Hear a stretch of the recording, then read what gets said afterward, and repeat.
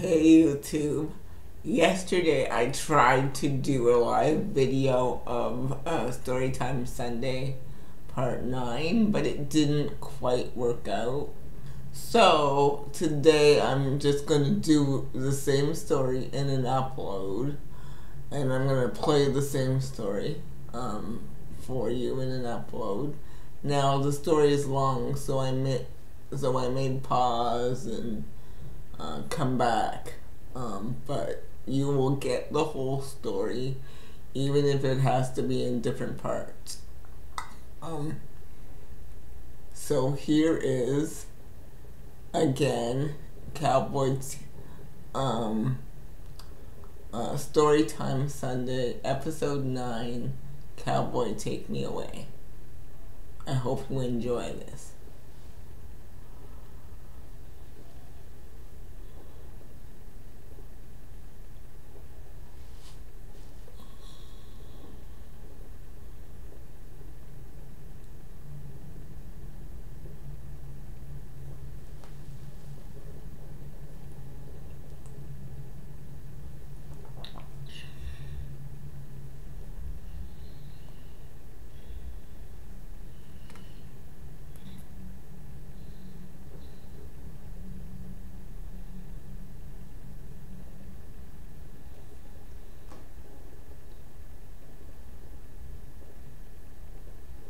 Cowboy, Take Me Away. A short story by Rachel Esdaille. You did it, Claire. You really did it. My boss smiled at me with a smile that covered his whole face. I had just landed the biggest account for Sands and Son with Burnaby Cosmetics. And inside I knew that this was it.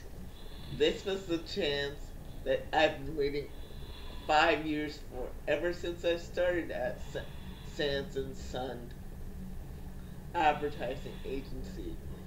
This was the moment that he was going to offer me the promotion of a lifetime as VP of advertising.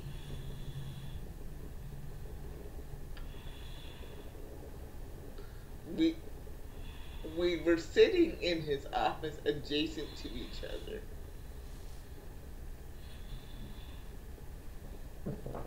And my stomach was all in knots.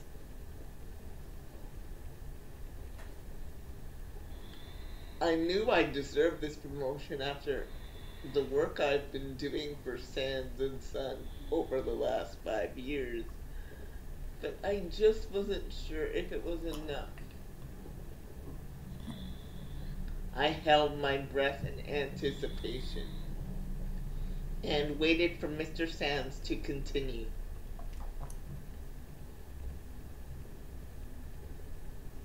Claire, you know I've been looking for some time for someone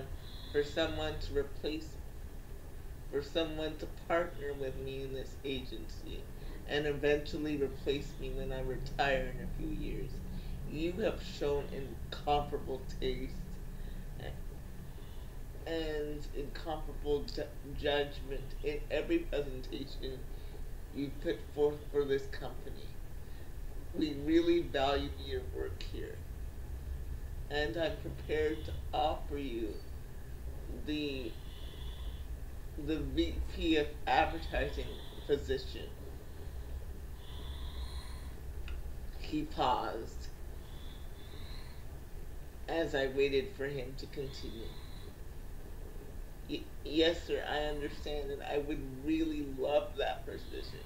It's what I've been working for years, and I believe I've proved myself. You have, Claire, you really have. But before I can offer you this position, I have one more little task for you to do. Anything, sir. I'll do anything for this company.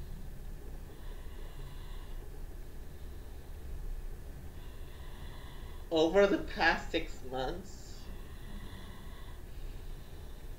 Sands and Son has been looking to expand our offices.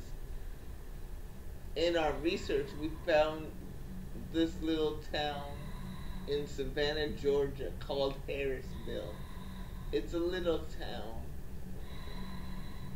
not more than 2,000 people live there.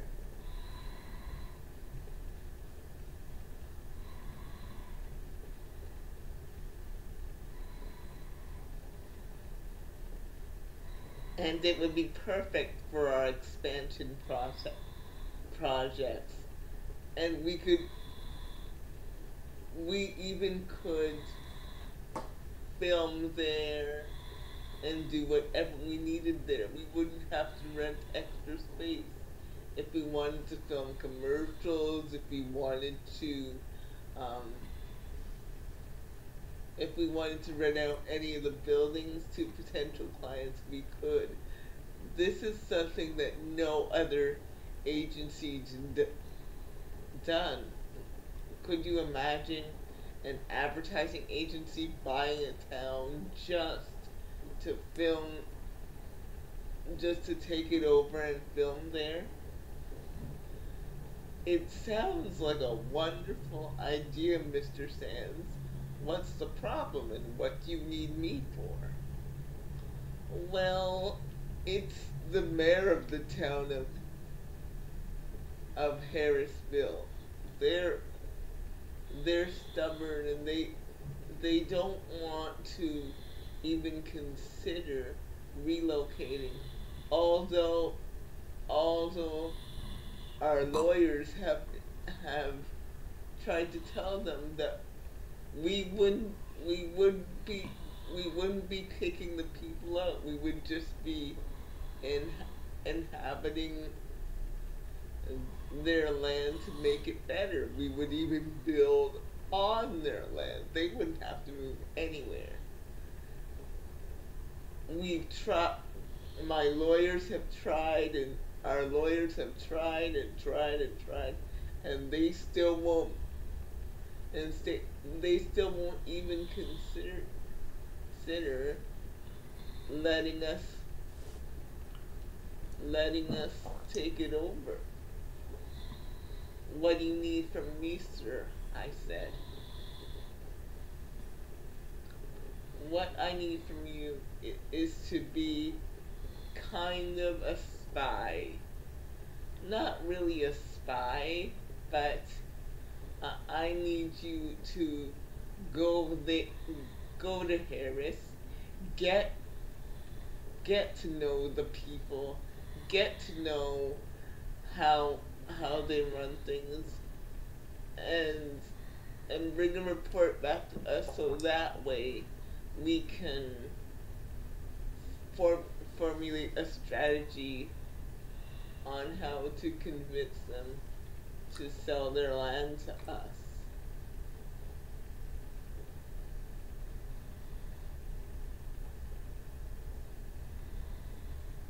After you do that, the promotion's as good as yours.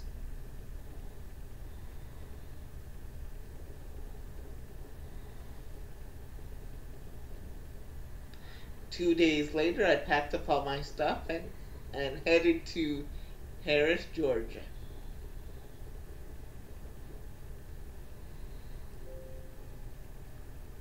Slowly but surely, the busyness of New York City, with all its traffic, lights, and people, were was replaced by calm, serene grassland with horses and cows.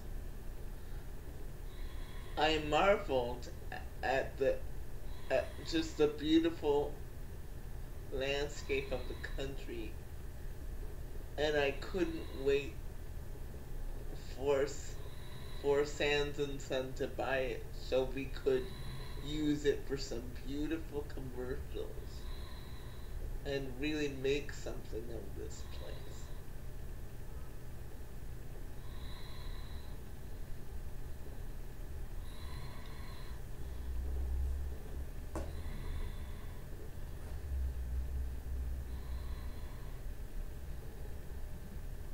I was so caught up in my musings that I didn't see a cow jump in front of my car. And by the time I saw it, and I swerved to not hit it, headed towards a ditch. I covered my face with my hands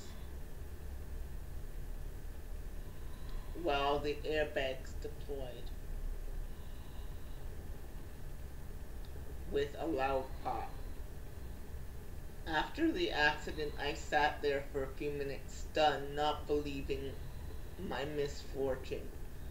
Of all the things to run over a cow?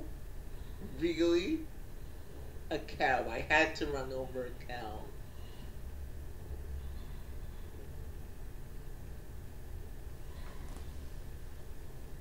Well, I thought to myself, not really run over a cow. I missed a cow.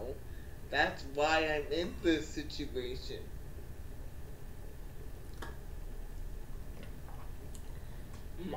With my car in a ditch. I checked my cell phone and it was dead. I forgot to charge it. Oh no, what am I gonna do? I'm out here in the middle of nowhere. My car's in the ditch. I put my head down in my hands. I'm not afraid, but there was nothing else to do at this point. God, I know I haven't been the best person, but please get me out of this situation. I prayed. As soon as I uttered the word situation, I heard and saw a motor of a truck coming down the road.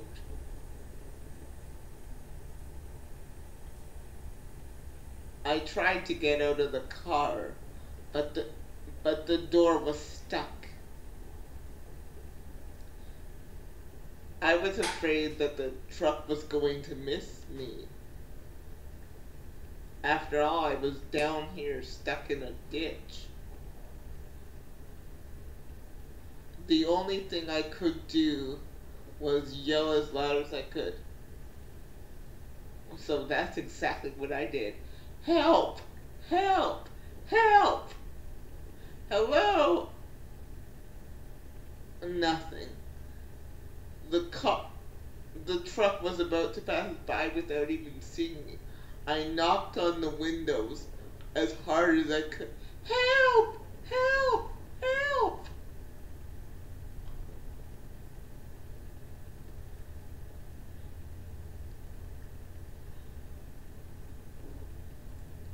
I found myself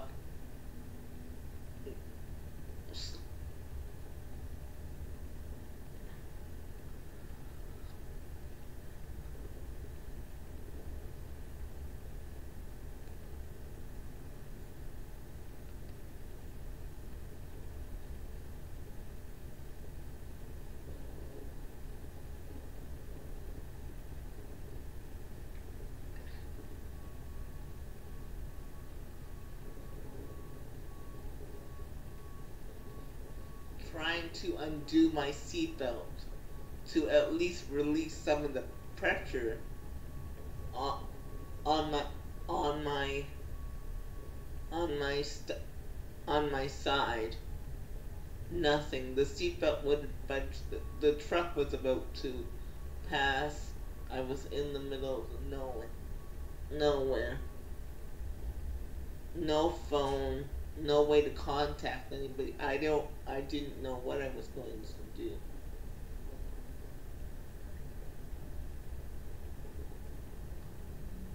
Please, Jesus, don't leave me out here.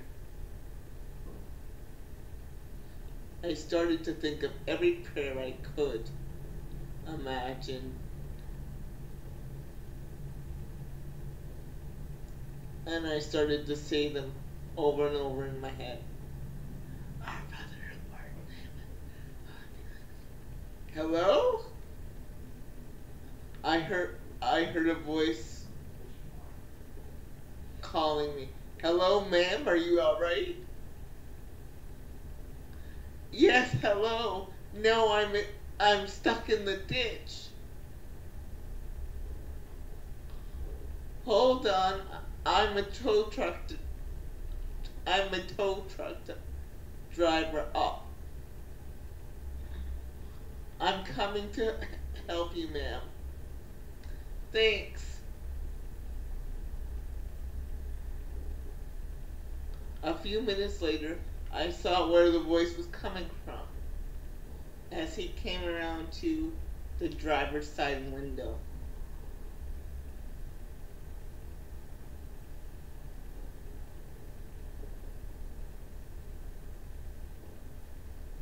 From what I could see, he was a man in his late 20s, early 30s, dark brown hair, and dark brown eyes. I couldn't tell how tall he was because he was stooping over to talk to me. Ma'am, I'm Declan Devereaux, the tow truck driver for Harrisville. I'll get you out of there as soon as I can. Just let me hook up your car to my truck. Where had I heard that name before? I know I'd heard it before, but I couldn't place where. Anyway, I'll figure it out later, I'm sure.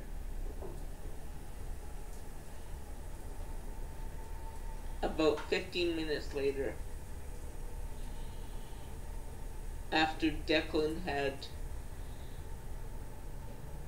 had hooked my car up to the tow truck, he began to pull me out.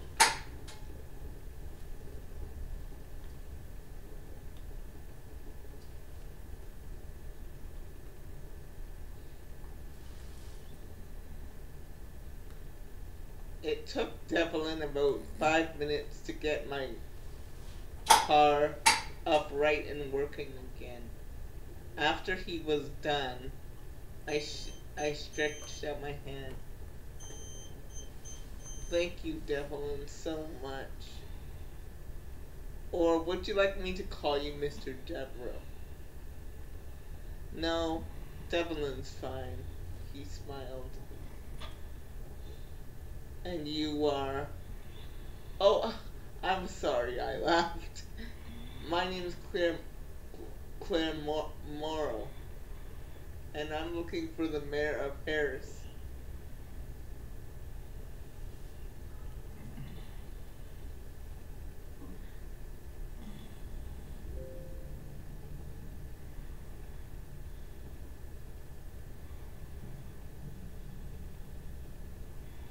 Well, he's off today. Is there anything I could help you with? I didn't know who this man was and where I had heard his name from, but I didn't want to discuss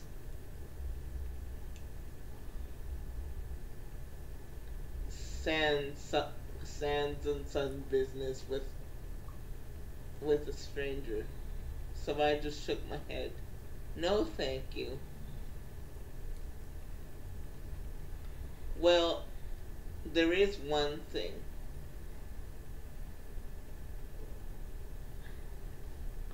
I need a place to stay for the night. Do you know of anywhere?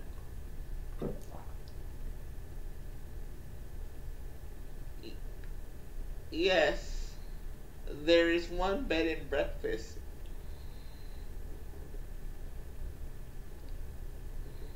Helen's homely hideaway, right down the street. I can take you there in my truck if you like. Sure, I'd love that. Thanks. You're welcome. We got into his pickup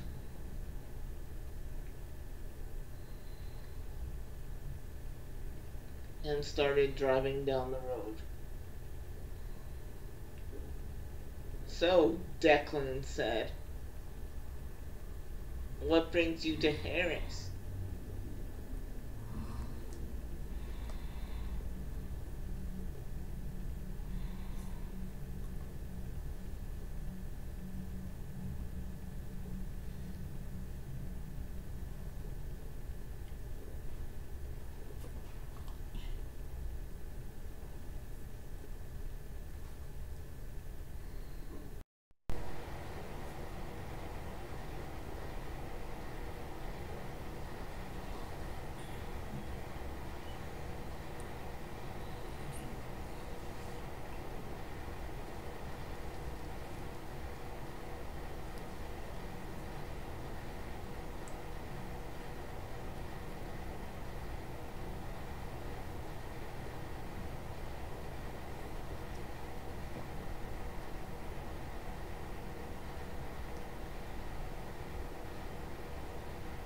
He asked again. "Well, I'm here on business," I said. "What kind of business would that be?" Oh boy, this man was nosy. I, I didn't want to tell him anything until I spoke with the mayor and the town council about Sands and Son buying their property. "Oh, just this and that." I was deliberately vague, and deep inside I prayed that he would stop his questions. "What about you?"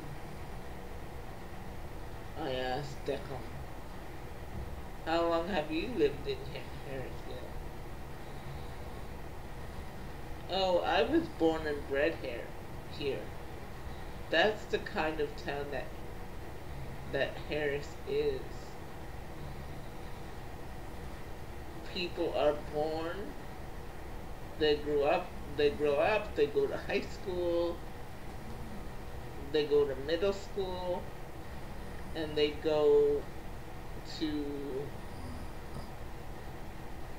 get married, and they die here. It's one of those old-fashioned towns where people don't see anymore. You know, those kind of towns that you see on TV where everyone knows everyone, and you see your pastor at the grocery store, and you know everybody's stories, everybody's lives, and about everybody's children. It's a really community place where everyone goes to church on Sunday and the bar on Saturday night. I'd love to live in a place like that. "Oh, really? Where are you from?"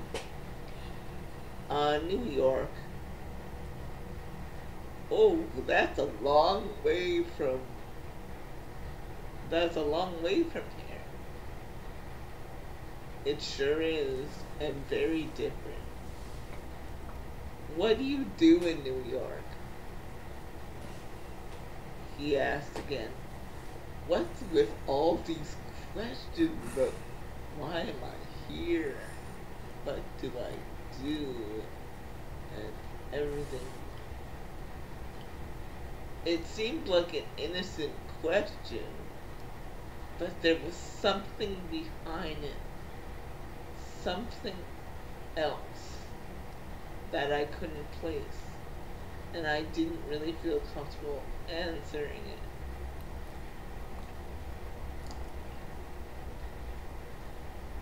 "I'm in business." "Oh, really? What kind of business?" This guy was not going to leave this alone. "I'm in advertising, okay? Are you happy now?" Whoa, I didn't mean to offend you or upset you. I just wanted to know who you were and what you are. Well, you've asked that question at 3 separate times. Like,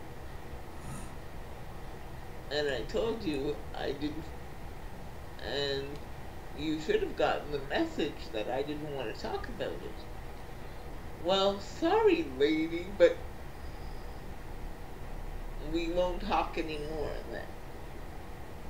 That's fine with me, Mr. Devereaux. I said, deliberately using his surname. We drove the rest of the way in silence.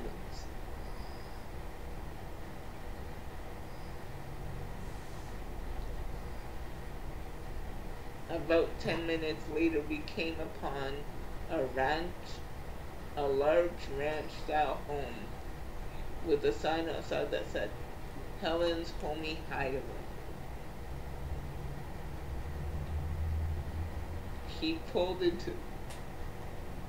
Declan pulled into the driveway and let me off. As soon as he helped me lift my bags, he sped away without saying goodbye.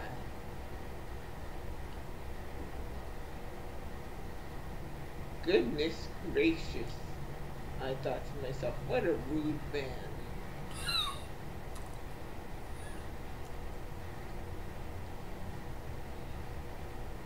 I knocked on the door of the small bed and breakfast. An elderly lady with graying hair and a wide smile came to greet me. Hello, dear. Is there something I can do for you? Well, I need a room to stay for at least tonight, maybe tomorrow.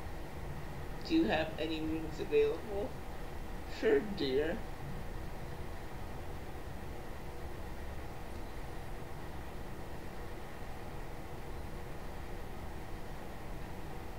She said, frowning when she saw my bags at the curb. Who dropped you off here? Oh, Declan Devereaux, I said with a frown. What a rude man. Is he always that way? Yeah, Mayor Devereaux can be somewhat surly at times, but he's harmless. Let me get my son Roger to help you with those bags.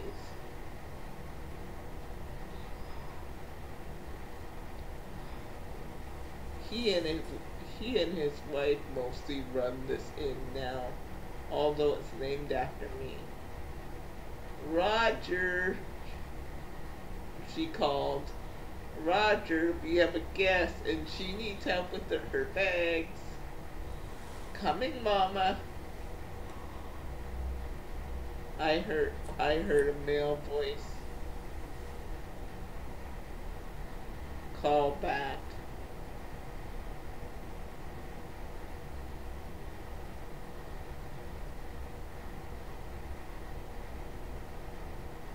It was 2 minutes before I saw a large, stocky man who looked like a bodybuilder come down the stairs and grab my first bag.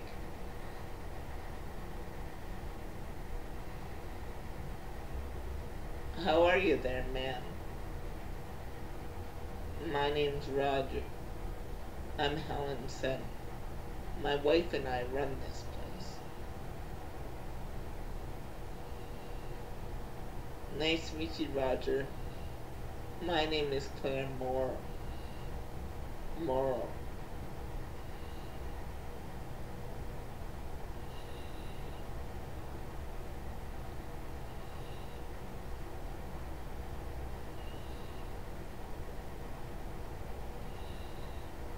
I'm in town for a few days. Oh, welcome to Harrisville. We always love to have visitors. We don't get many around these parts. He picked up the first bag from the curb and brought it inside.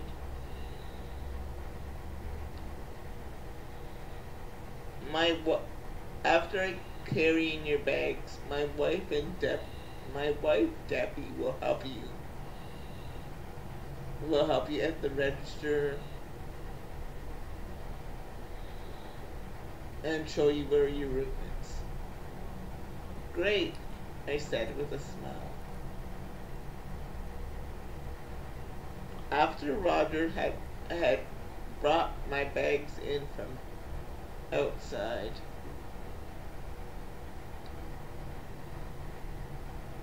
he went to get his wife, Debbie. About 3 minutes later, a lady with bright red curly hair and freckles came to greet me. Why, hello there. I'm Debbie, Roger's wife. Hi, I'm Claire.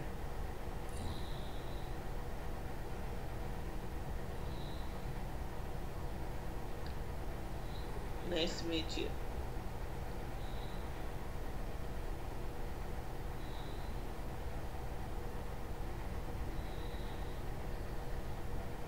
She said with a smile. After she had handed me the keys, I wanted to make sure I had heard Helen correctly. Debbie,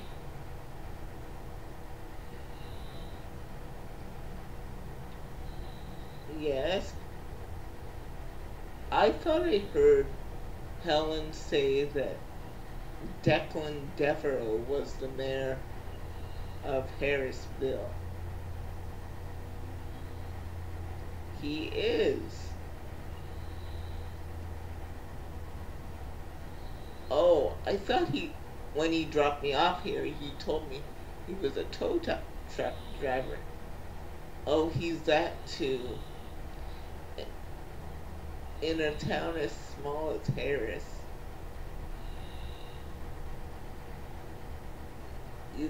you got people doing several jobs.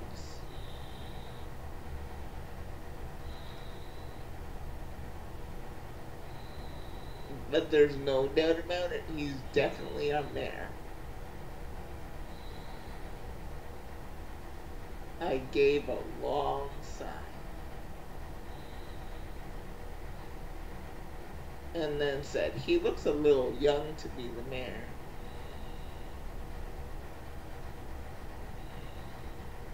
Debbie got a sad, faraway look in her eye. Last year his father died of a heart attack suddenly, and he took over the position as mayor that his father left. Oh. Yeah, between you and me and the fence post, I think sometimes he's so hard on us. He's so surly because he wants to prove to himself that he can do the job as good as his father did. But what he doesn't understand is we just want him to be himself. He doesn't have to try and be his father. But many people have tried to explain that to him, but his head is too thick to understand it. She laughed. He's a great mayor overall, though. but I just wish he'd smile a little more.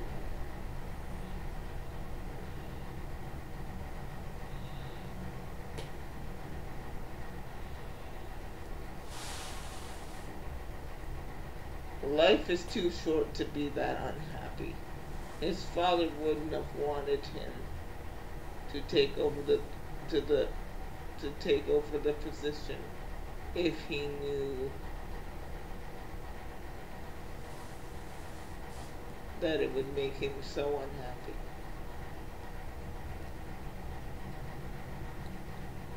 Well, we all do what we have to sometimes, I said. Debbie sighed. Isn't that the truth? Well, see you later, Claire. Dinner's at 6. Thanks, Debbie. I'll be here.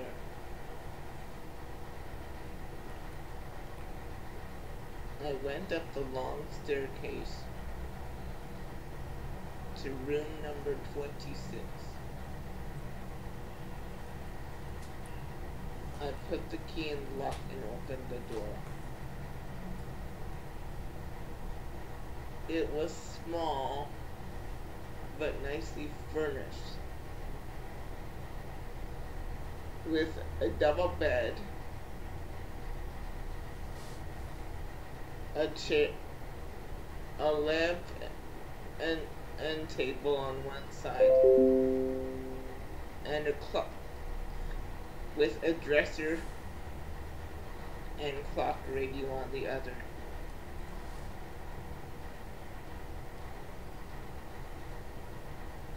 I put my one overnight bag that I had carried up myself, and I saw that Roger had put my other bags in my room, in the corner of the room. I flopped down on the bed and thought to myself, what the heck am I gonna do now? I got off on the wrong foot with the mayor when I have to impress him.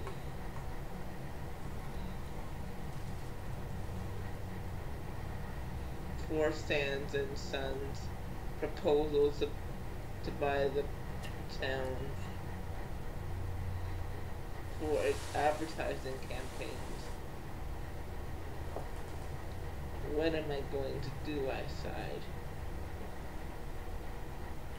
And then I thought I might as well start unpacking.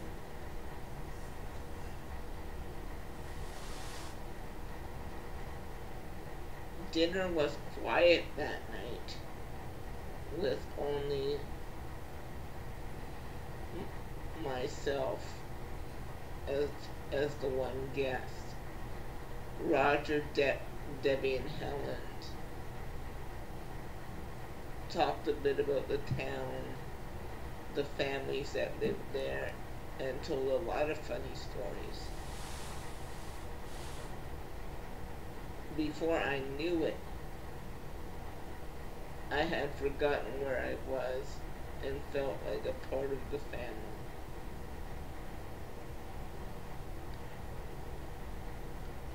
In the middle of dinner, Helen asked, So where are you from, Claire? New York.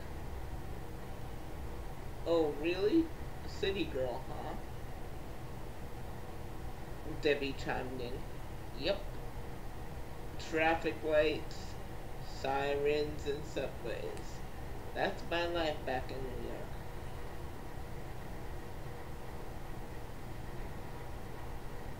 Oh, we have nothing like that here, Debbie said. The busiest we get is the spring dance coming up tomorrow night. The spring dance? What is that for? Oh well, in a town the size of Paris, we don't get much government funding. So every year we have a huge spring dance where we set we sell tickets, and everyone dresses up in their nicest duds and comes out and has a good time.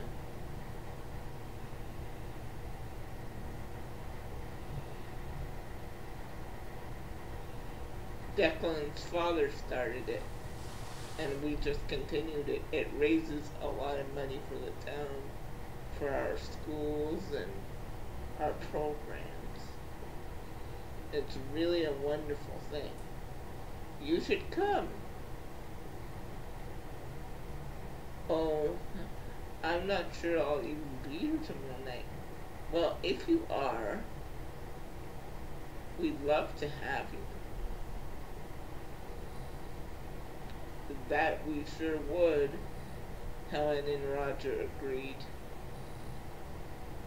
Thanks, I'll think about it, I smiled,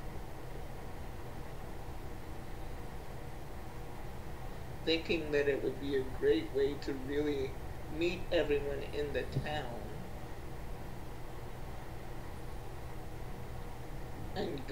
and get a feel for the people like Mr. Sands wanted. Sure, count me in. Great. It's too late now, but tomorrow we'll get a dress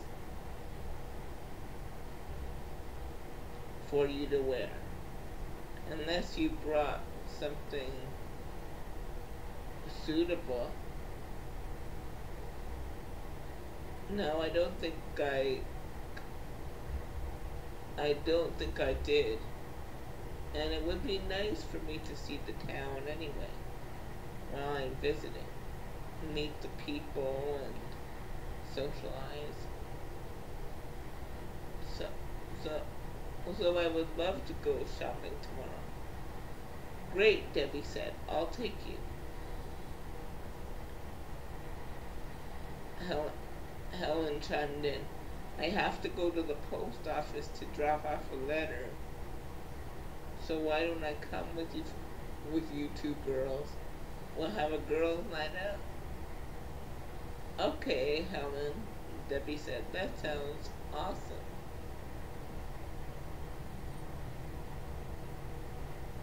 Dinner went on with chatting and laughing and small talk. After dinner was over, I went to my room to figure out how I was going to get myself.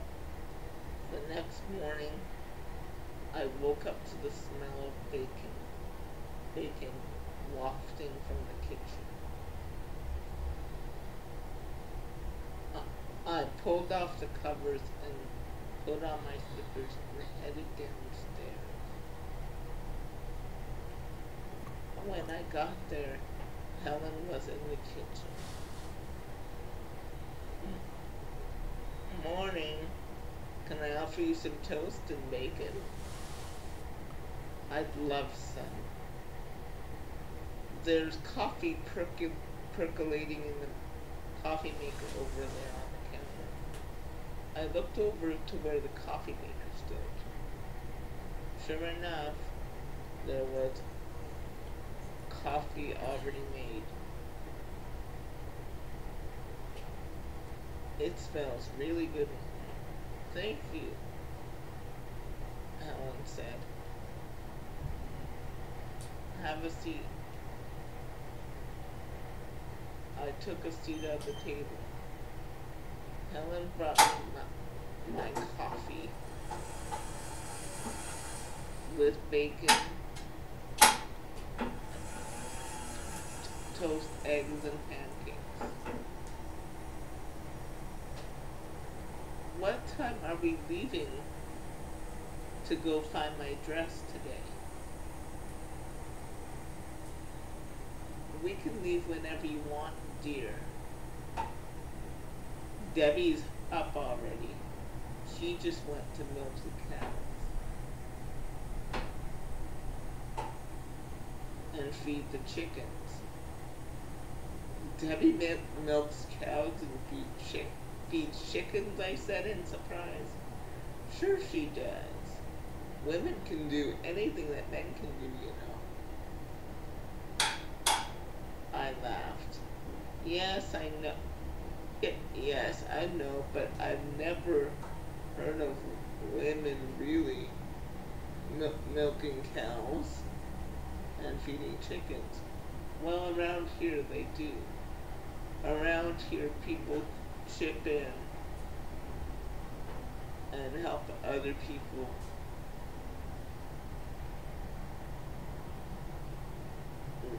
Around here women and men do the same jobs.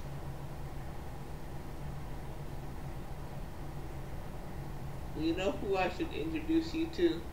The store owner that we're going to meet today, Esther. She has her own tractor and she plows the field just like a man can. Really? I didn't think that women had tractors. Well, Esther does. And she's also the neighborhood preacher on Sunday morning. What?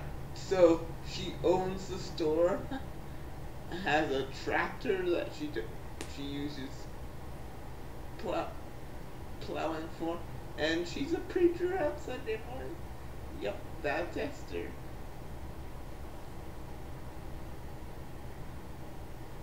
That's the great thing about Harrisonville. Everyone chips in, no matter their age or no matter if they're men and women. If they can, man or women, if they can do the job and we can help you, we do.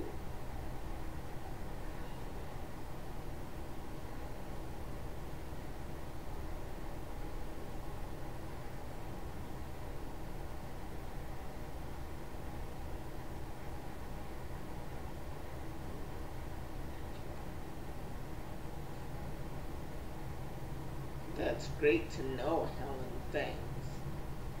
Oh, you're welcome. About an hour later, Debbie had finished her chores, and we were ready to go on our girls' outing. The streets of Harrison were full. At least by Harrison standards. People were out walking their dogs and children were out playing and just living their lives. As I walked down the streets, I got the sense that this was not just a town, that it was a family.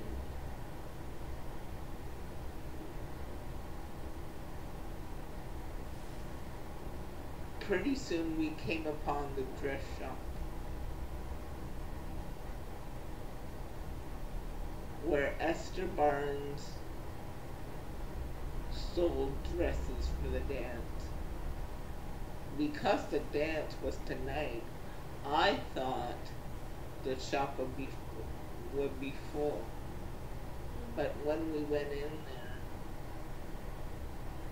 there was hardly anyone in there.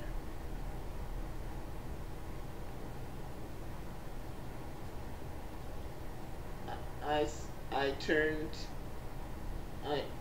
turned to Debbie and said, I thought the dance was tonight. Wouldn't everyone be in here trying to get their dress? Oh no, Debbie said. Everyone got their dress weeks ago.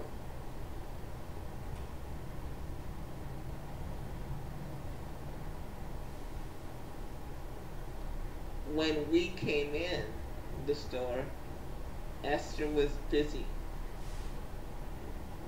with the customer. but now she she came over to us, and I was introduced to her. Nice to meet you, she said after the introduction. Welcome to Harris. Thank you. She took a look at me. You're a size 6, right? That's right. How did you know that? I can tell a woman's size by just looking at her. I think I have the perfect dress for you. Esther came back about 10 minutes later with the most beautiful dress I'd ever seen. It was blue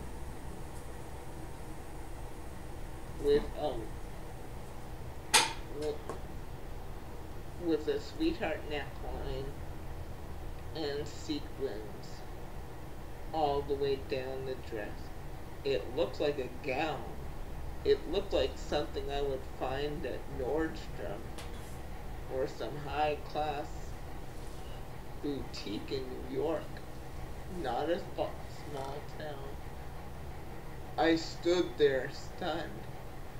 It's beautiful, Esther. Totally beautiful and totally my style. Do you mind if I try it on? No problem. The changing rooms are back there. About 10 minutes later, I came out of the changing room with the dress on.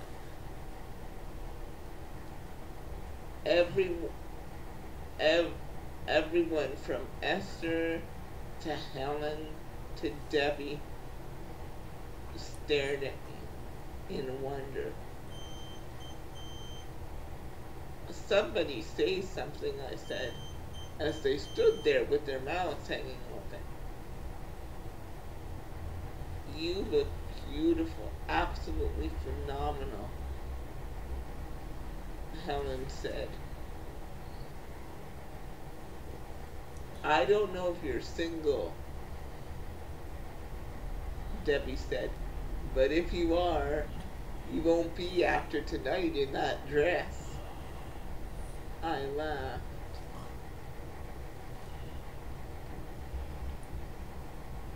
It looks absolutely stunning on you, Helen agreed. It goes so well with your blonde hair and blue eyes.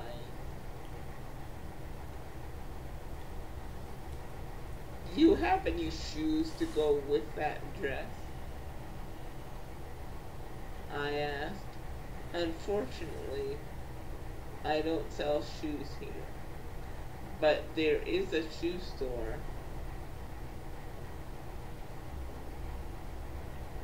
right next door. Henrietta's Shoes.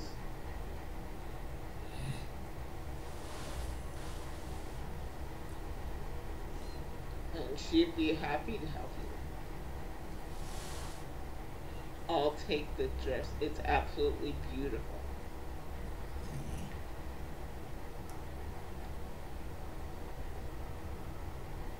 As I went to the change room to take off the dress,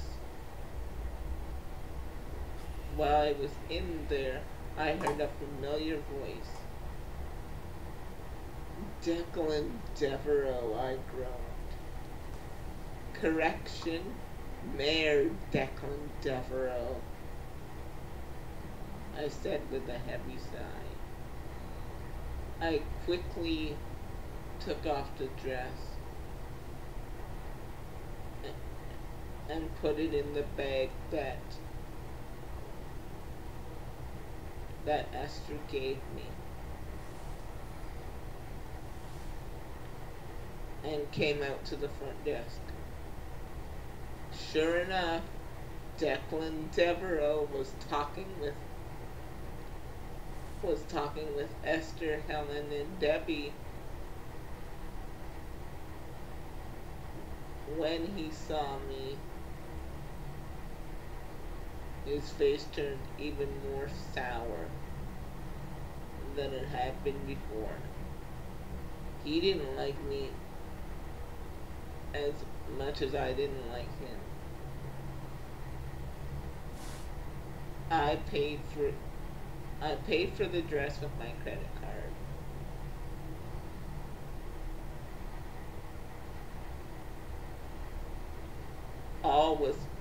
I paid for the dress with my credit card without talking to him. But I could feel his eyes on me. I don't know what his problem was. From yesterday, I could tell that the man didn't like me. What was the worst thing about it was he was the one I would have to convince to let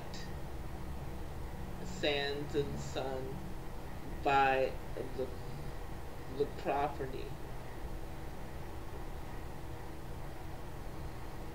I picked up the bag after I made the purchase, and the three of us walked over to the store. Bye, Mayor Devereaux, the three ladies said in unison. I just nodded my head.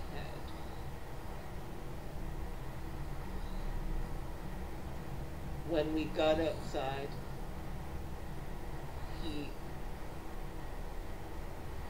I noticed him running after us from the store. Wait, Miss Morrow. Wait.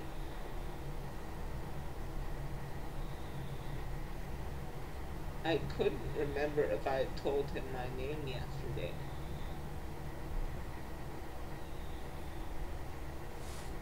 Maybe I had. I turned around. Yes, Mayor Devereaux? I wanted to explain about yesterday.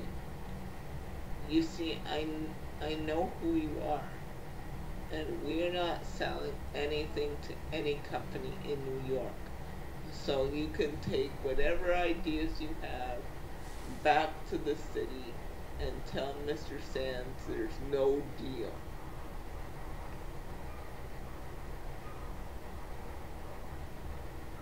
Please, Mr. Devereaux, if I could just have a few minutes of your time.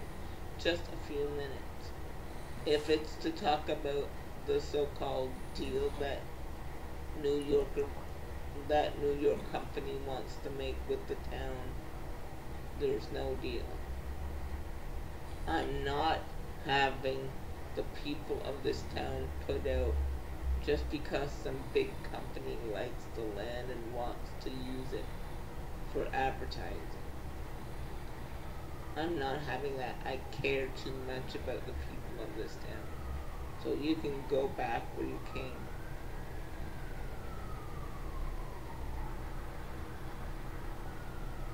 As he turned to walk away, I got a brilliant inspiration. Why don't you show me about this town? Why don't you show me why it's a horrible idea to let Sands and Son buy it? Then I would be able to convince my boss, and maybe we can work something out. You see, Mr. Devereaux, to them, this is just a piece of land with a few people on it.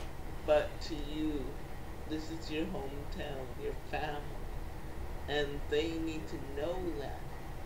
So why don't you start tonight by showing me about the people of this town and telling me their stories.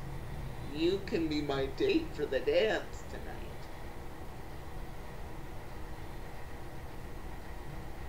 That's if you're not married or seeing anyone. For the first time I saw Declan Devereaux smile. No, I'm not married or seeing anyone. And I would love to be your date. Especially if it's going to help the town that I love so much. Well, see you at the dance at 8. It's a deal and a date. As I walked away from Declan Devereaux, I prayed that this little plan of mine would get me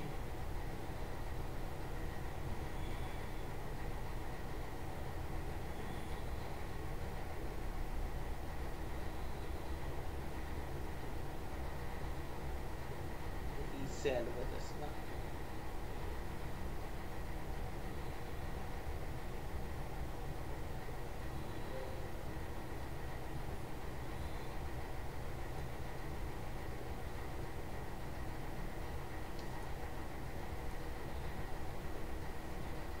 Out of the mess I created with the mayor.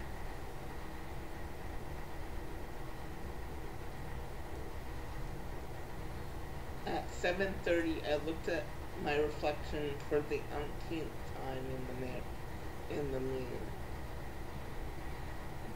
I took a deep breath. There was nothing else I could do to my face to make it stand out more, and nothing more I can do with the dress to make it look more fashionable on me. I was ready to go. I took a deep breath and grabbed the purse that Helen was loaning me for the night. As I got to the landing of the stairs, I saw Declan Devereaux talking to Roger. I don't know how we're going to do the crops this year, man. Roger said, looking worried. I don't know how either. We need them to be good this year, but it doesn't seem to be working out. I don't know how people are going to feed their families. Never mind other people, Roger said. I don't know how we're gonna feed our families.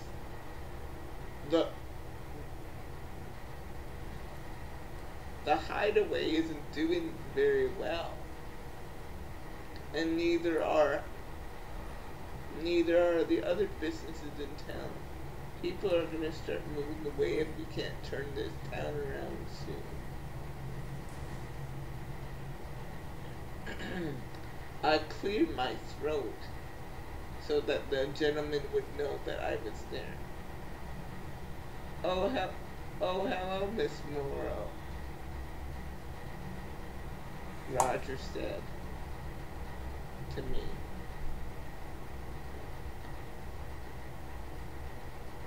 How are you, Roger? I'm fine. Roger was dressed in a suit that looked 2 sizes too small for him. He was wearing a grin that spread all the way across his face.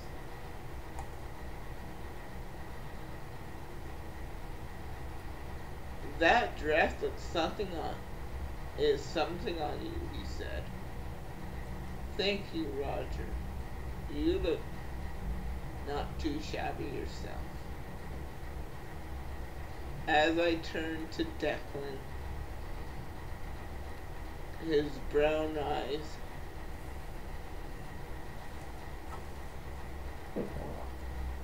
shot daggers at me. But all he said was, "Good evening, Miss Morrow."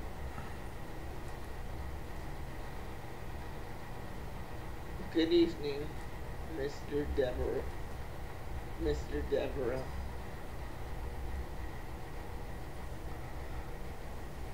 Boy, you guys are formal, Roger laughed.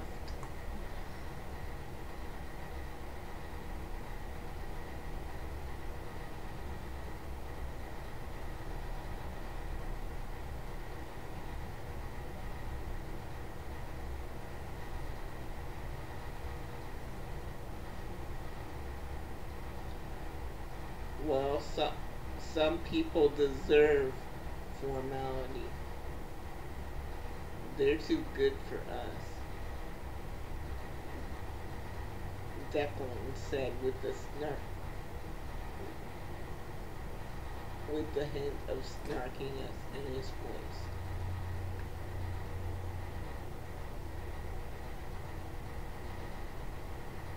Well, maybe it's not that some people are too good for others, but maybe it's just that some people don't make others feel comfortable, so they deserve a Mr. Deborah. Whoa, I don't know what's going on here, Roger said, pointing between us, but leave me out of it. Please. Roger held up his hands in a gesture of surrender.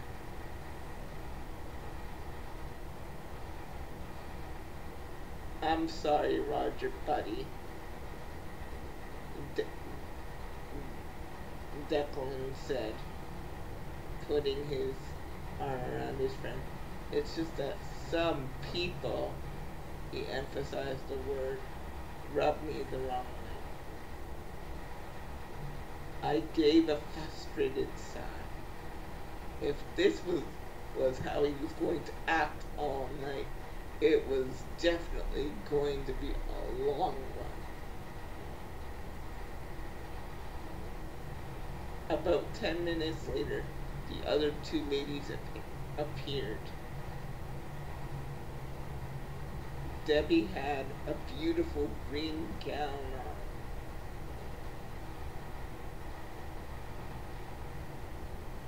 on. And Esther had a purple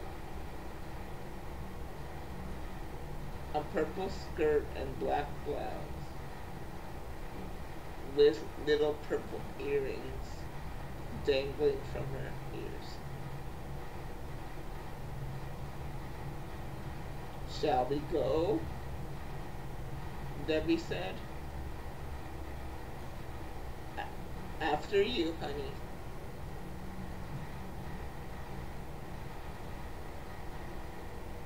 Debbie stepped out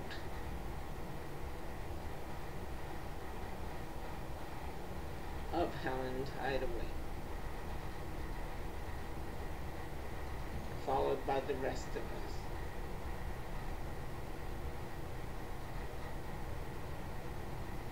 Me and Declan trailed behind the others.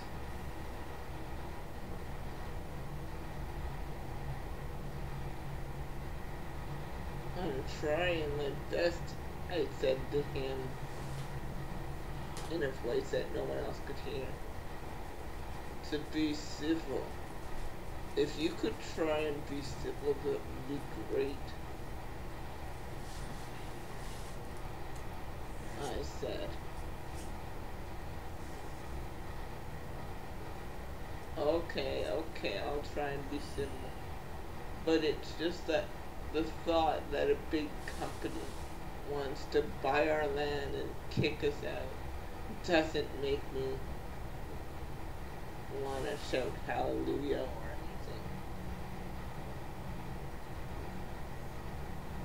anything. As I told you, why don't you tell me about the town over the next couple days, and maybe I can get my boss to change his mind. We're not enemies here.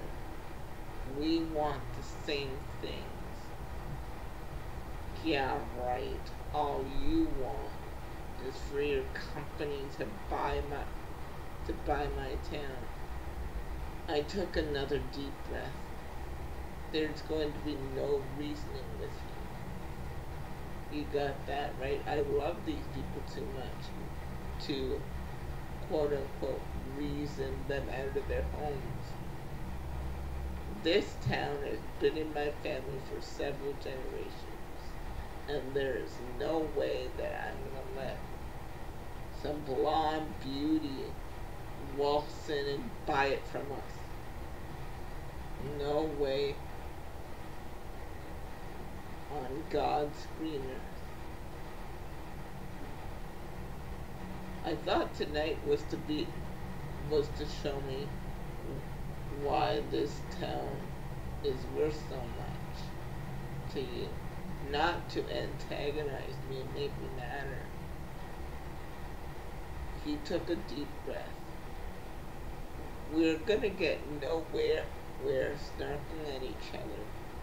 So let's just try and get along. I'll introduce you to some people, tell you some of these stories, and we'll dance and have a good time. Can we call it truce for now? I said. Truce. He stretched out his hand. Truce. I stretched out mine and we shook. The dance was held in a big room with a refreshment table on one side and a dance floor in the middle. People were milling around, laughing and talking. About a half an hour after we got there, the music started. It was no surprise that it was country music. I thought there would be a live band, but there was only a DJ booth in the corner of the barn. Out of the corner of my eye, I saw Helen being asked to dance by a tall, gray-haired, good-looking man. Declan saw where I was pointing, where I was looking, and he pointed out. That man dancing with Henry, dancing with Helen, his name is Henry. Henry worked in finance, high finance in New York, until the stock market crash of 2008, when he couldn't find a job. He turned to drinking, and his life was really going down the tubes, until my father discovered he was really good with numbers, and sat down with him one day and found out Henry's story. And then my father, along with the rest of the town, got the money together so that Henry was able to get his accounting license and work as a chartered accountant.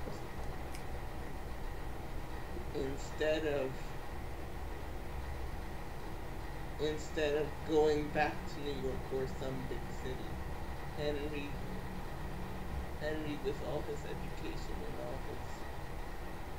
all his knowledge about the financial markets, he decided to come back here to Paris and take over managing the bank.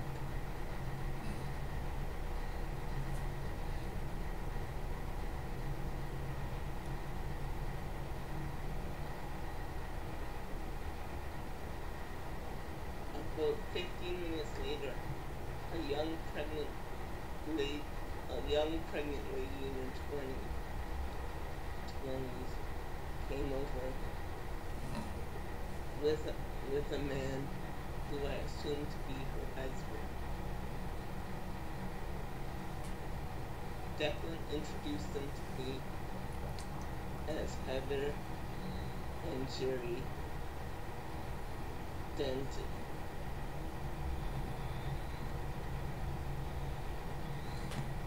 How was the baby?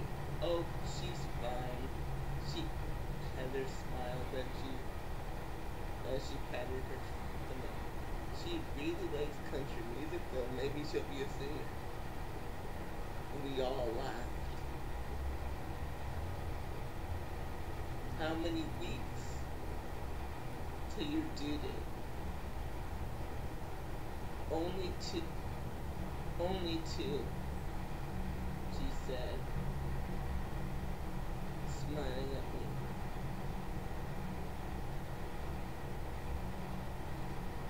Honey, Heather's husband said from behind her. Didn't you say you needed to talk to Mrs. Granger about the church social? Oh, yes. Well, she's over there. Well, if you two would excuse me, Heather said with a glance. I have to go meet and greet. All right, Heather, I said. Nice to meet you. You too, Claire. Hopefully I'll see you around.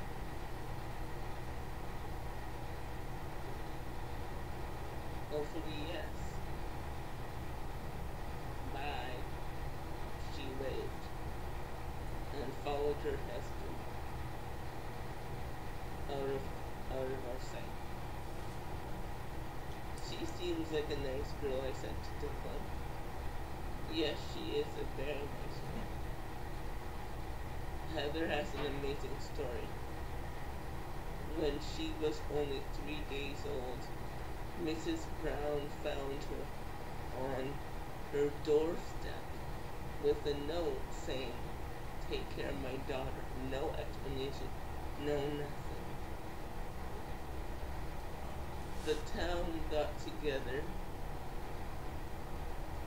and got the legal papers for Miss Brown to take her in it as a foster kid, and then eventually,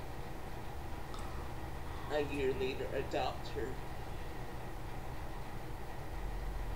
Heather is known in this town as Harris's child because although Mrs. Brown is the one who adopted her, we all had some part in raising her. And her husband, his father was the lawyer who handled the adoption years ago. And after his father died, he wanted to meet her. So he came to town, not only met her, fell in love with her, and now they're expecting their first baby. Heather's story really made me feel warm inside.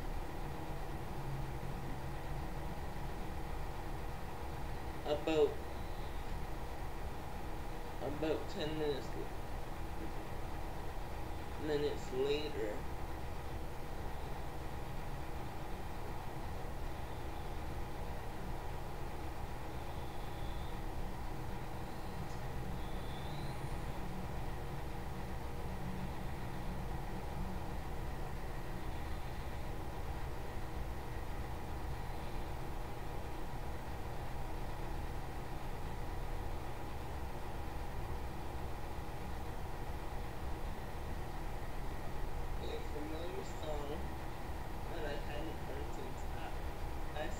Cowboy, take me away, by the Dixie Chicks came on.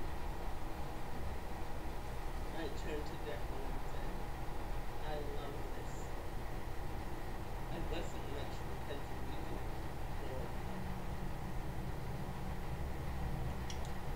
but this song always made me feel warm and fuzzy. Before I knew what was happening, he was stretching out his hand, and I was taking it. And soundlessly, we walked over to the dance floor. I put my arms around his shoulders, and he put his hands on my Hi. Hold on just one sec. I'm here. Hold on just 1 second. Hi, Rachel. Hi. This is Meron. Why do Yep, why do hold you on. like this song so much?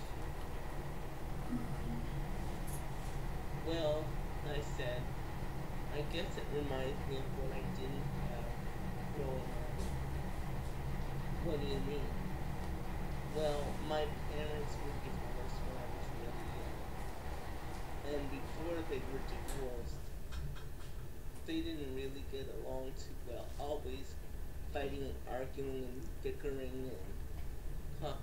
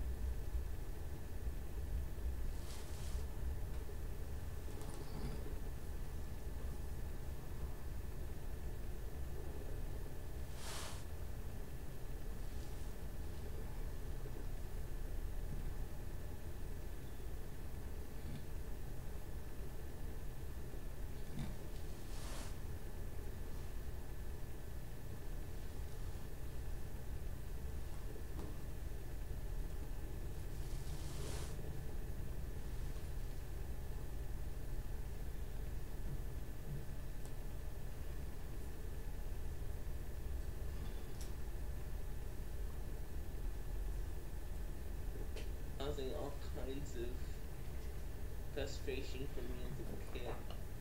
My home never felt emotionally safe. I was not physically abused, but I did everything to not go home at night, because when I did, it would be a whole bunch of stress for me. And this song kind of sent me into dreaming that maybe someday I would meet someone that would take me away, who would take me away from all of this, who would take me away from all the chaos and havoc of my life. Even then I knew it was stupid, because you're supposed, because everyone has to make themselves happy. I knew that even then, but the thought was nice. So every time I hear it now, I would dream of it. I kind of am nostalgic about that whole thing.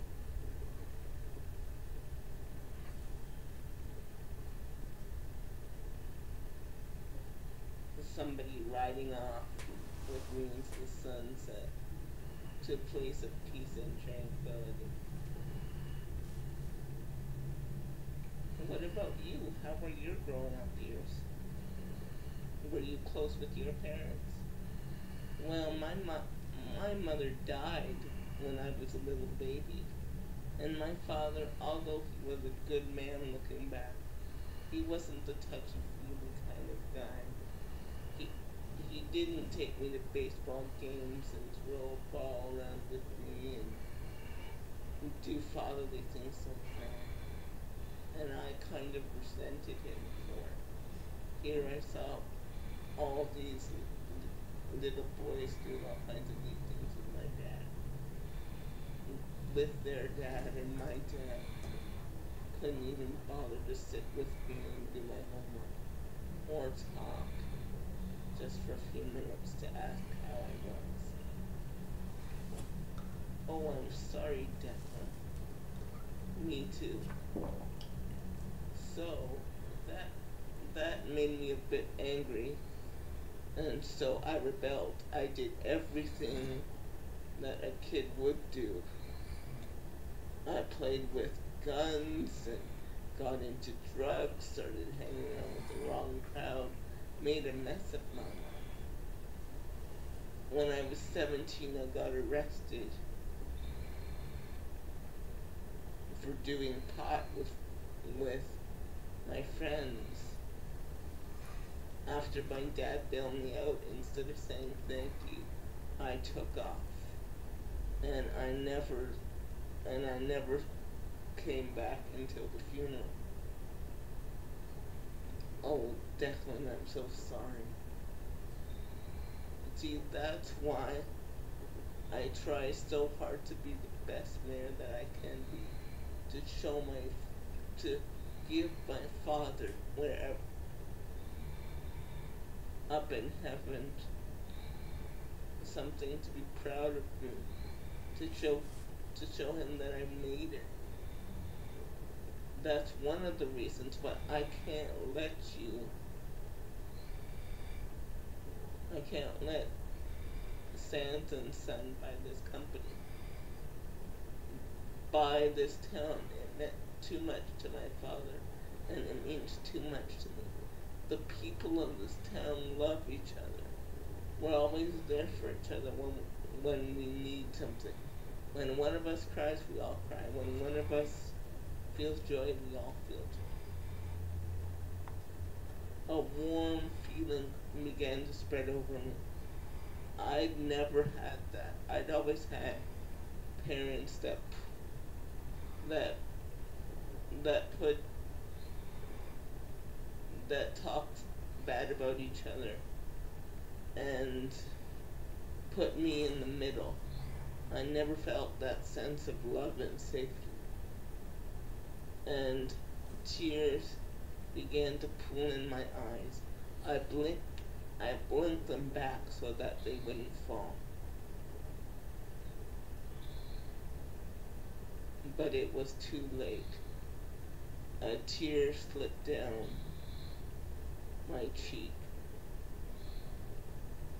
Declan looked into my eyes and put his hand on my face and said, "Are you all right?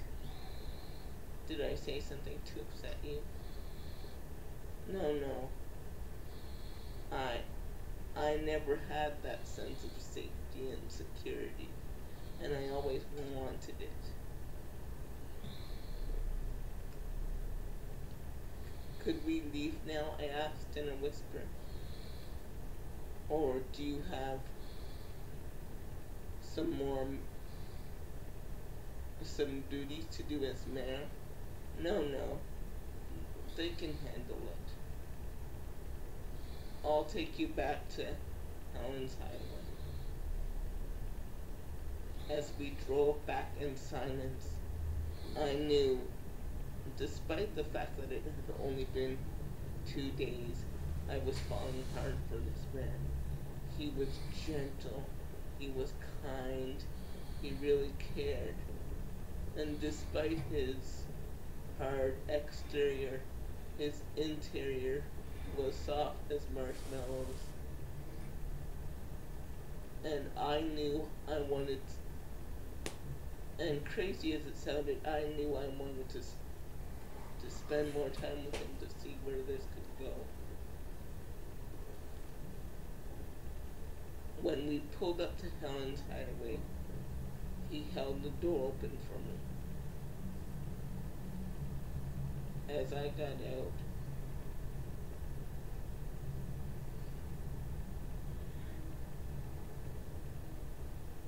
I almost slipped to the ground, but he reached out and grabbed me around the waist. After I had righted myself, he still didn't let go. He tilted my chin up, and before I knew it, he was kissing me. A kiss that said everything I wanted to say. A kiss with all the longing that I was feeling in my heart. As our lips touched and melded together, I knew that this night would change my life, and I knew that I had to get my boss to change his mind or come up with another plan for Sands and Son.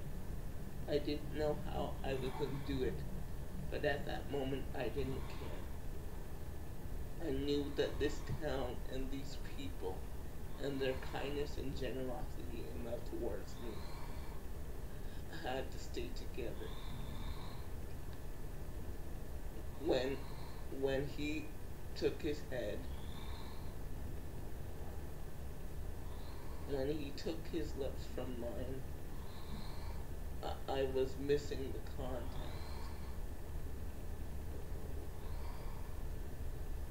And as he released me from his arms, I could tell he was missing the contact between us, just like I was.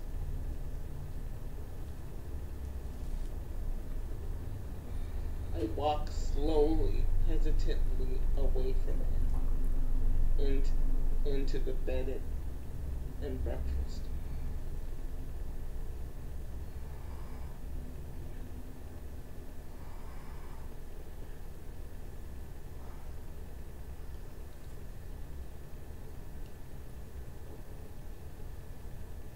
As I got ready for bed, all I could think of was his eyes peering down at me as we were dancing, and the kiss we shared when he dropped me home.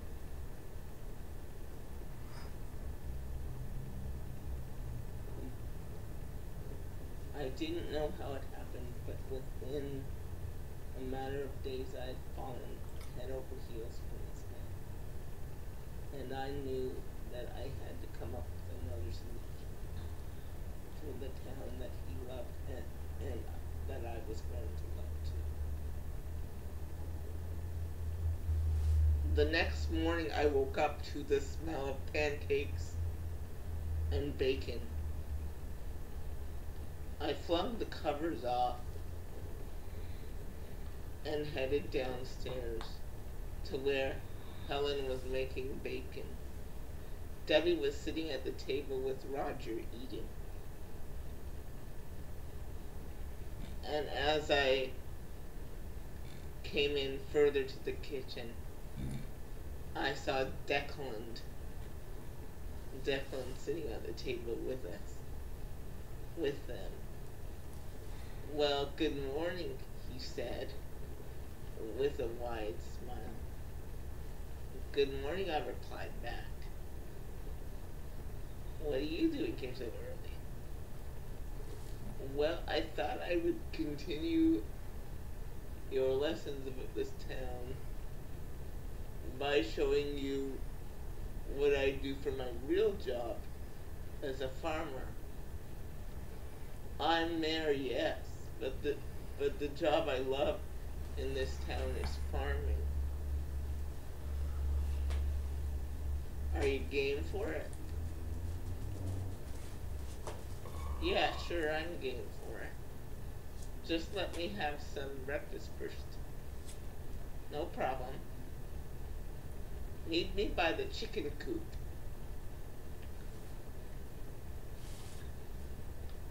I sat down to eat at the table as he took his jacket to leave. When he was gone, I had Helen, Debbie, and Roger both stare at me. Well, what's going on there?" Debbie asked, with her hand on her face, eyes inquisitive. I feigned innocence. "What's going on where?" "With you and Mayor Devereaux." "Oh, nothing. He just wants to prove to me what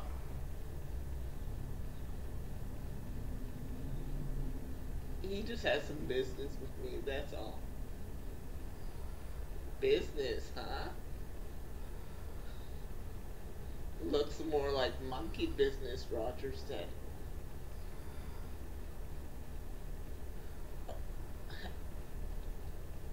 Helen, over by the soap, said, "Now you two stop that. If Claire likes Mayor Devereaux and Mayor Devereaux likes her, We have no business to interfere. Thank you, Helen. Just as long as we can have the wedding here and not some fancy dancy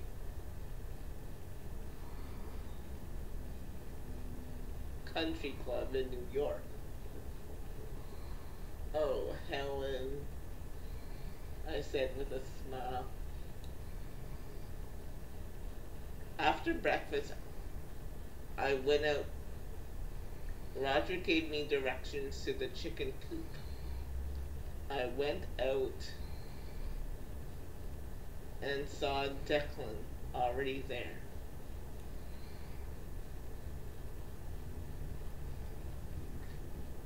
Now the aim of this, he said with a smile, is to get all the chickens into the coop. Oh, that should be easy, I said. That shouldn't be hard.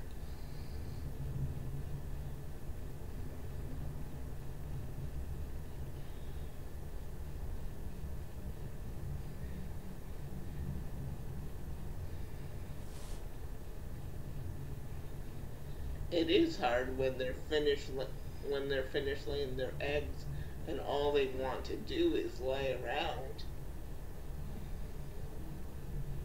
I can do it no problem. What do I do? He showed me how to round up the chickens and into the coop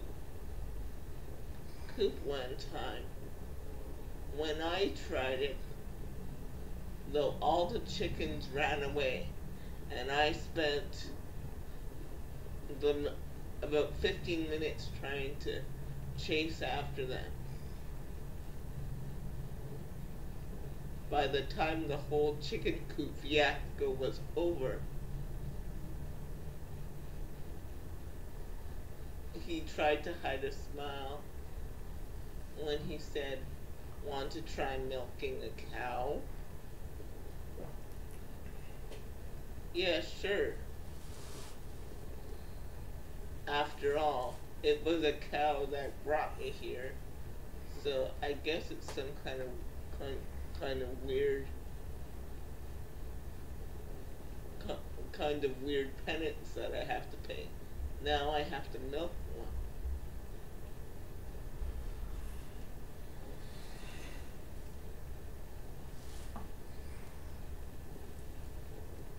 He gave me a demonstration of how to hold the teats and how to press down lightly with my thumb and forefinger. When I saw him, I said, "Oh, this looks easy." So he let me give it a try.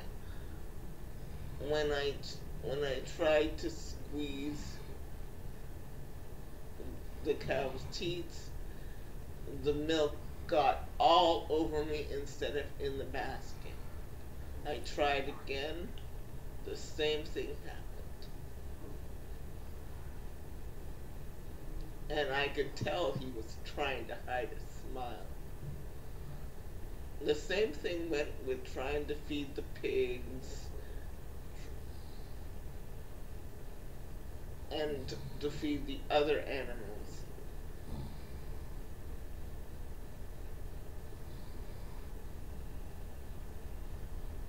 I almost killed the wheat when I tried to drive the tractor. He was sitting right beside me the whole time. I said, "Declan, I'm a city girl. I'm not cut out for this." When we were sitting in the tractor after the wheat fiasco.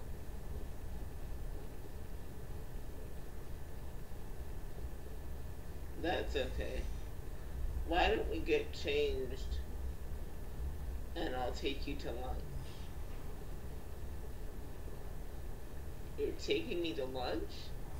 Yeah, sure, I've got to feed ya. I can't just put you to work and expect you to have no food for over 2 hours, for over 6 hours. I looked down at my watch, and it had been about 6 hours since we'd started work, since we started the farm work that morning. I went into my room and changed for lunch. I didn't know what restaurant we were going to, and I couldn't wait to find out.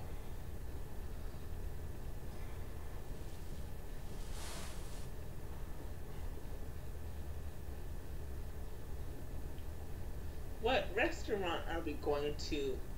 I said when we were both buckled in. He didn't answer me. I said, I suppose he wanted it to be a surprise. As we drove, I couldn't wait to see what restaurants they had had had in Harris.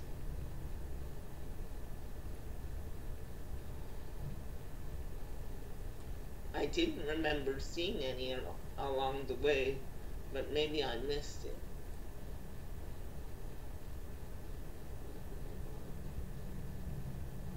I thought to myself. As we drove and I didn't see a restaurant, I began to wonder. Hey, Declan, I said, I thought we were going for lunch at a restaurant. I didn't say we were going to a restaurant. I said I have to take you to lunch. So where are we going then? He didn't say anything. Resigned, I knew I just had to sit back and wait.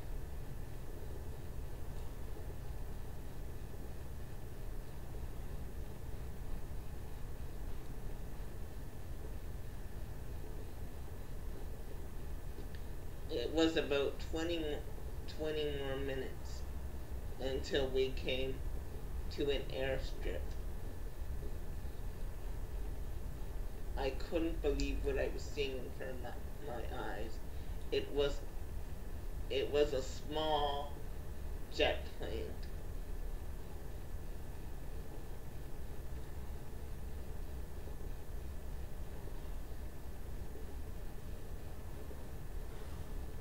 No more than a four-seater. What are we doing at an airstrip? Going to lunch, he smiled when he opened the door for me. As we walked onto the runway and we got ready to board the plane, my stomach was in knots. It was not that I was afraid of flying, it's just that I didn't do it often.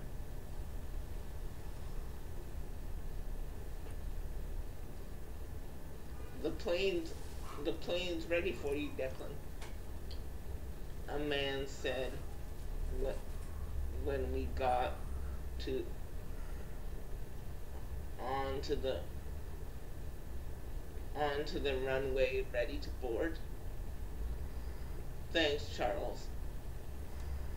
I really appreciate it.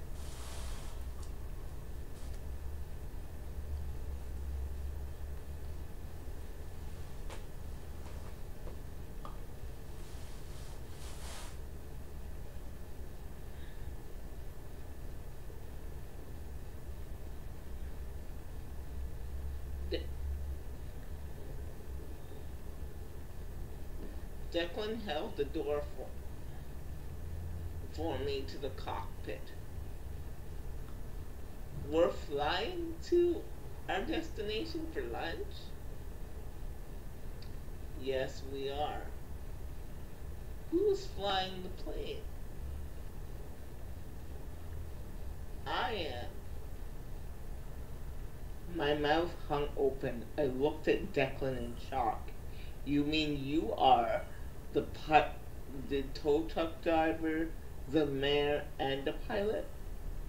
Yes, ma'am. I didn't know you even had your pilot's license. I do.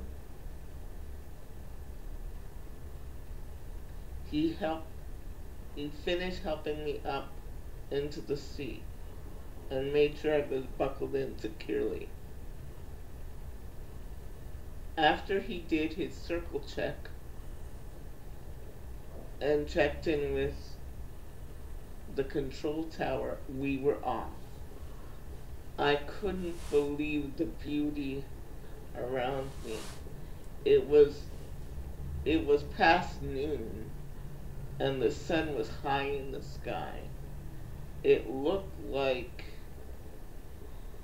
we Harris looked like a bunch of little houses and little streets as we flew over it.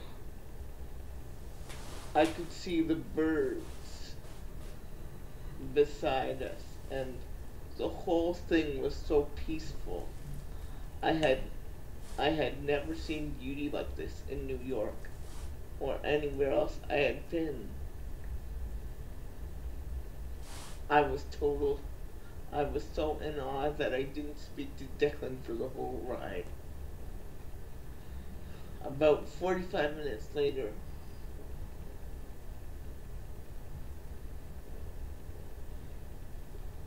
about 45 minutes later, we come to a landing strip.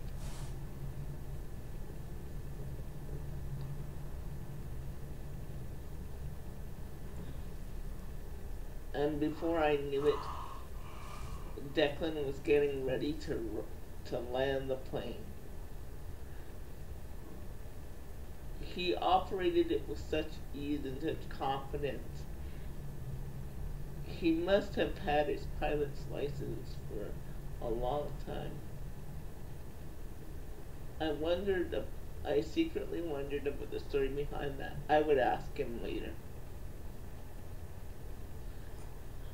And then when we touched down on the ground, Declan unbuckled himself and then made sure I knew how to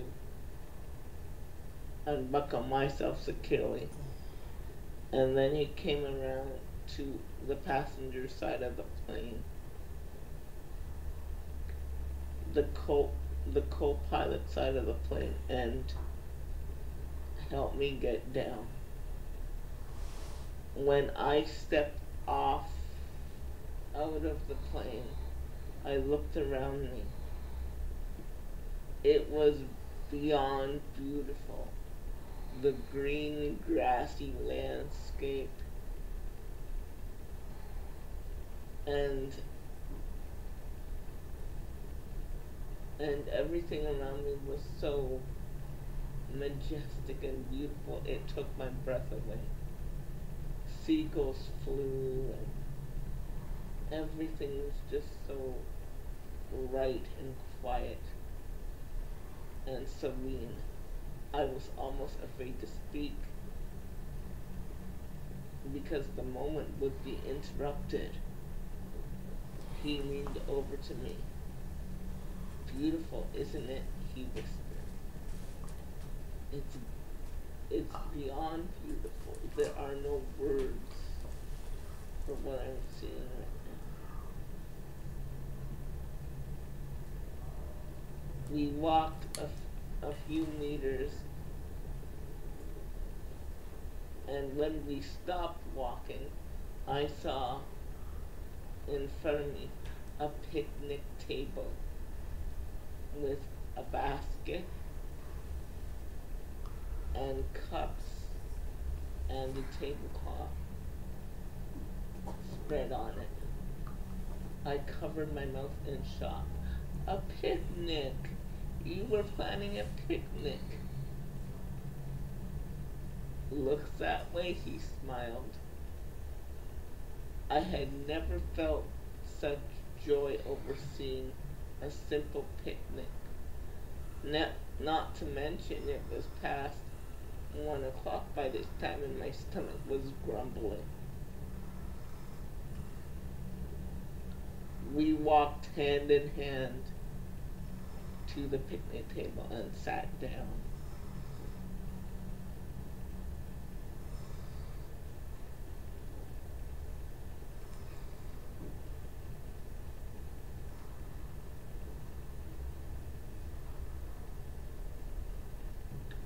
As Declan opened the picnic basket, there were ham and cheese sandwiches, a, a few biscuits, and fruit juices that we can pick from. I had an apple juice, a ham and cheese sandwich, and a fruit biscuit. Declan had a ham and cheese sandwich, a, a biscuit, and some orange juice.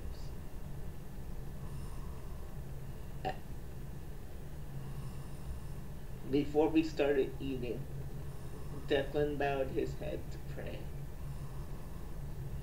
silently. When he lifted his head, we both started eating.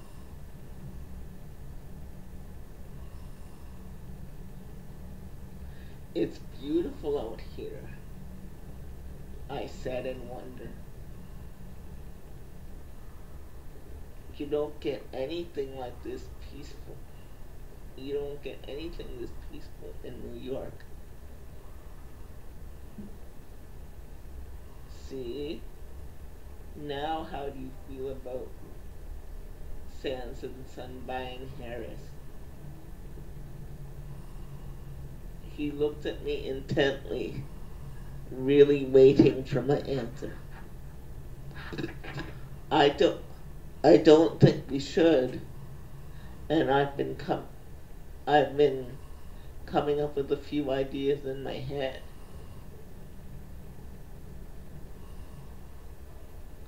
But before we get into that, how did you manage to get your pilot's license? Well, when I ran away from home, like I told you,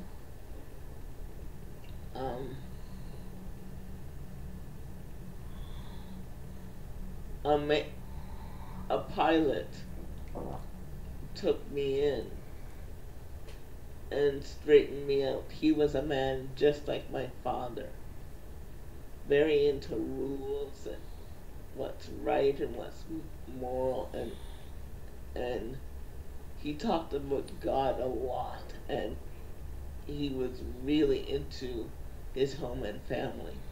He had 2 boys, and they showed me how to really be a man. And he also taught me how to fly my first plane. I remember being 18 and being up there and being so scared, but he was so generous and with me every step of the way. He taught me everything I need to know. So when I was about 22, he paid for me to get my pilot's license. Because I had already had so much training from him, I aced my aviation license and was able to fly planes in half the time that the other students finished the course. Wow. That's amazing. It helps when students come from out of town, or when people want to go somewhere that the mayor can fly a plane. It also helps when I need to go out of town for Mario business. It's a useful skill to have. It's an amazing skill to have. I wish I had a skill like that. The only skill I have is to is to come up with advertising campaigns. How long have you been doing it? I started about 10 years ago, fresh out of college. I was 21 and didn't know what to do, and I saw advertising in a catalog, and I applied to the program and got in. And then right after college, I got a job with Sands and Son. So between college and Sands and Son, it's been about five. It's been about 10 years since I've been in the advertising game. Oh, very interesting.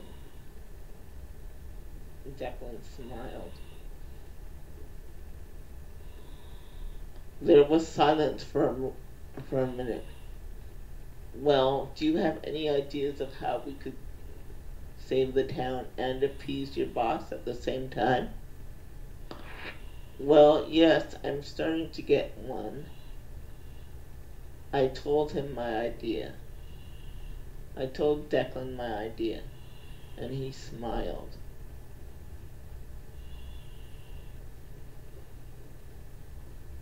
I hope it works, he says.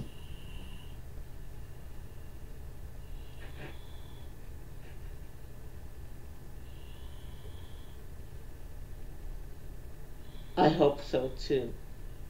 This town is so peaceful and so much like home and so much like what I didn't get growing up.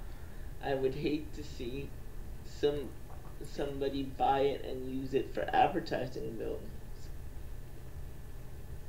Me too. You told me yesterday about your parents and their divorce and you never feeling like you had a home. Yes, that's right. I never felt secure growing up. And that caused me to be so driven to win because that gives me that gave me security, knowing that I could provide for myself and knowing that I didn't need it. You said it gave you security. What do you mean by that? I took a deep breath. It gave me security before before I met you. And now I can't even imagine going back to that lonely life where I just have my career to consider.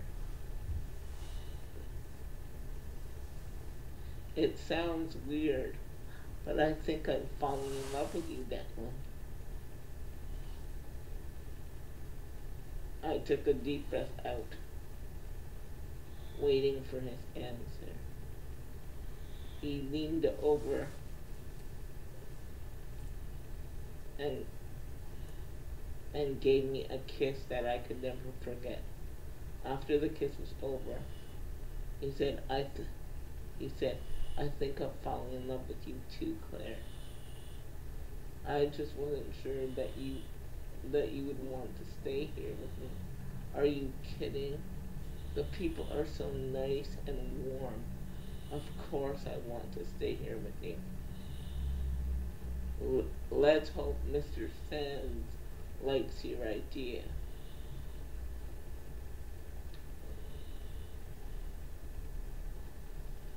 Let's hope so. And even if he doesn't, I will start my own advertising firm right here in Harris.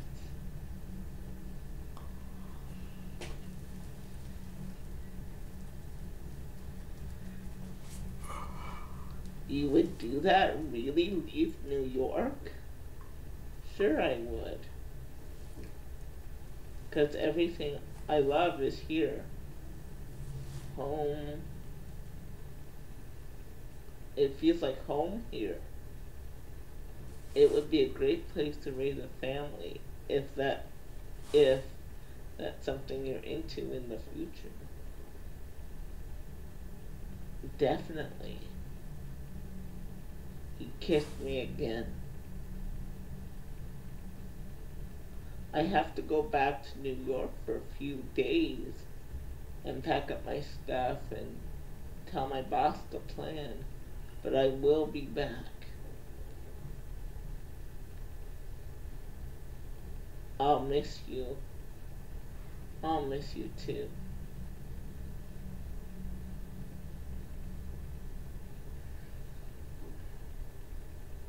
You're back, Claire, Mr. Sands said as I sat in his office a week later. How did it go? Do you have a report for me?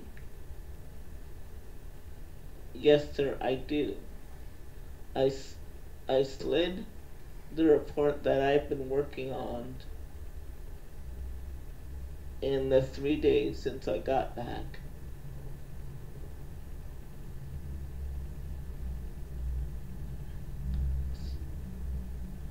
How was your trip? Are they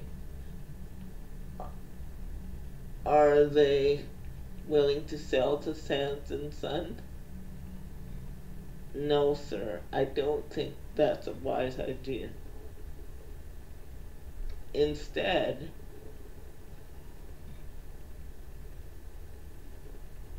Harris is a town full of people with love in their hearts for each other and and a willingness to help anyone that comes across their path.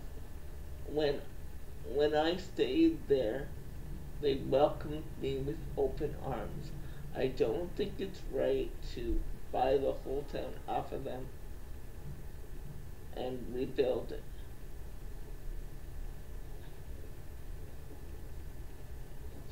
But I do have another suggestion. Why don't we rent? Why don't we come up with an agreement where we can rent spaces as we need them? We don't need to buy the whole town and chase people out of where they're living. We just need to rent the space so that way everyone's happy. We still get what we want and they have what they want without upheaval and any hassle for them. And it would still be something that no other advertising agency has done before.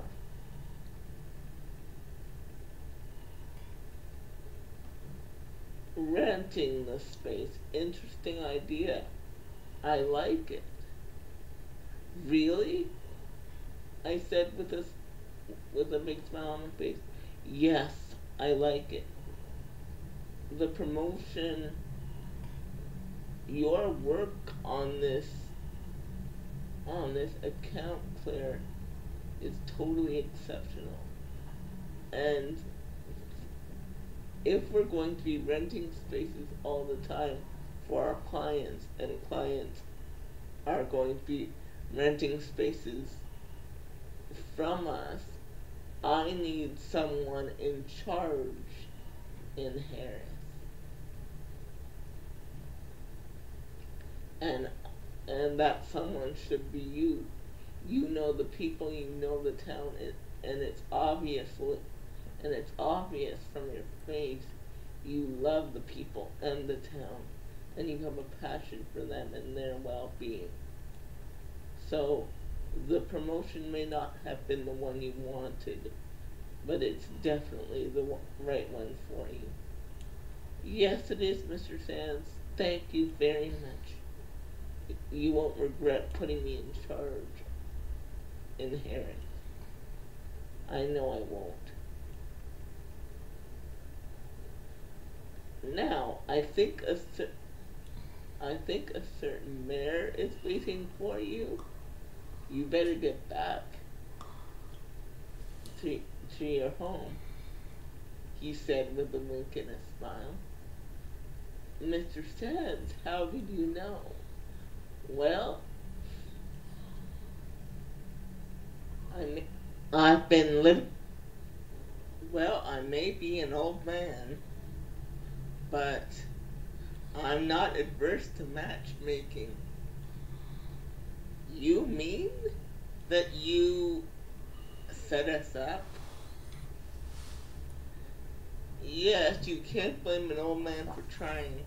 I've seen your years of work here, and you've never, as far as I know, have mentioned a boyfriend or a date. So I thought, when I was looking at this project and I saw that that it was a young man in charge, I thought, well, maybe it would work, and if it didn't, oh well. But I'm so glad it did, honey. You deserve it. Thank you, Mr. Sands. I won't let you down. I know you won't. Well, you better drive down before it gets too late. Yes, I will, Mr. Sands. Thank you again. Do you mind if I hug you? No, not at all. I hugged my boss and then headed down the road and into Harris.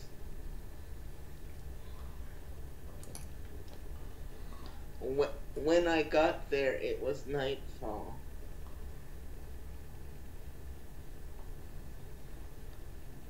I went straight to Declan's home and rang the doorbell. He came to the door looking sleepy and rumpled, and oh so good. How did it go? He said as soon as he saw me. Well, I'm sorry to tell you this, but Declan's face fell. He agreed to the plan. Sands and Son, when we need it, is going to rent the spaces we need, and nobody will have to move from anywhere. I'm so proud of you. You did it. He hugged me and then gave me a big kiss. And can you believe, I laughed? Mr. Sands set us up. What? How? When he saw that you were single and I was single, he sent me over here. And and the rest is history. Declan smiled his big smile. Well, I'm going to have to send him a gift for bringing you to me. After my father died, my life was lonely. And it had no purpose. I had my work and all the different tasks I do as mayor and everything else. But I had no one to share it. You brought light into my life, and I'm so grateful. Well, the same goes for me. Before I met you, all I had was my work. And love had been a dream that I had not been able to obtain. I thought about it, but at the time, I figured it was too much work, so I just didn't pursue it. But you brought such light and joy into my life. We kissed, and he spun me around. Hey, you finally got your wish. What wish? I said with a smile, touching his cheeks. Well, I'm a cowboy, I have a plane, and I took you away. I laughed and thought about it. You know, you're right. It's been 2 years since I moved from New York to Harris. Declan and I dated for a year and then got married. We are expecting our first child any day now. And he's so cute being the doting daddy. How could I have ever lived without him? He is certainly my cowboy who has taken me away. That's for sure. The end.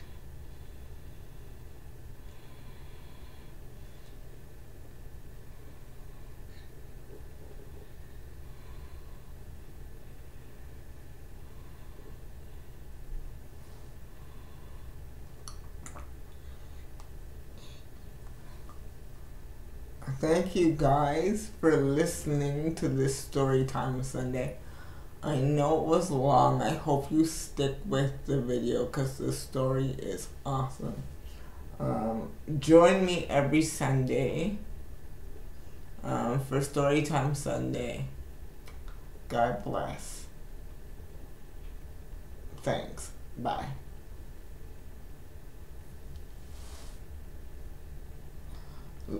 Leave a comment on this video. Let me know how much you enjoyed it, or if you didn't like it, you can let me know that too. You can always email me as well. My email address is lady.rachel24@gmail.com. That's lady.rachel24@gmail.com. Thanks. Bye.